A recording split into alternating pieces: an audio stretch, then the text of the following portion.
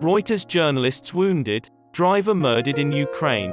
During a shooting incident in Ukraine on Friday, 2 journalists were wounded while their driver was murdered.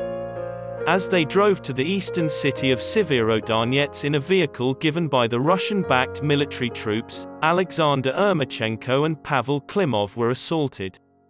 It took some time to track down the vehicle's owner.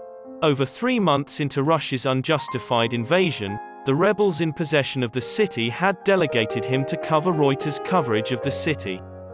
The route between Sievierodonetsk and Rubizhne, where the deadly assault took place, was under Russian control. This is heartbreaking news for the driver's family, whom Reuters has sent its condolences to. Klimov's arm was shattered and Ermochenko was wounded by shrapnel. They were taken to a hospital in Rubizhne, where they received treatment. For Russia's purpose of capturing Luhansk region, Russian soldiers have been pouring into Sievierodonetsk recently. The ongoing bloodshed on the streets of this 106,000-person manufacturing hub continues to claim many lives on both sides. There was no quick response from the Ukrainian Defense Ministry to a question about the situation in Ukraine. According to Ukraine's journalistic union, at least 32 additional journalists were slain while reporting on the invasion in Ukraine on Thursday.